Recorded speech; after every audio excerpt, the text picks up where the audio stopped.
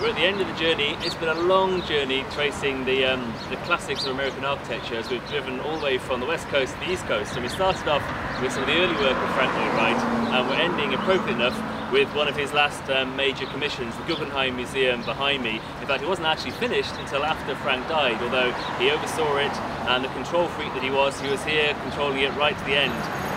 So he pretty much controlled the structure we see behind us. And it's a fantastic museum. I think really it's one of the first museums that fits the modern trend that we have today, where the museum itself becomes a reason to visit. Like you'll go to Bilbao to see the work of Frank Gehry, people come to New York to see the work of Frank Lloyd Wright. And frankly, I went in there, had no interest in the artwork at all. I wanted to see the architecture. The star here is the building, and that's the way any good building should be. Frank is great. Wow, this is those brakes behind me. You can tell this is New York.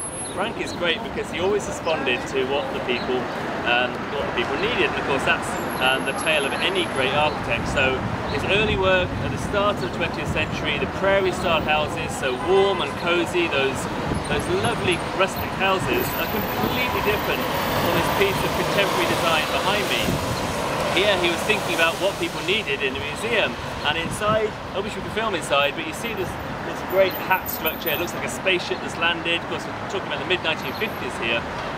And inside, what you've got is it's a huge ramp which builds up and goes the whole way up. So when you change the levels in the art gallery, you're not going from floor to floor to floor, you're going on a journey. So it's fantastic for curators because you create the journey and you just gradually walk up that ramp and go all the way to the top, and you have the story of the art, which I think is the reason why this building is so successful.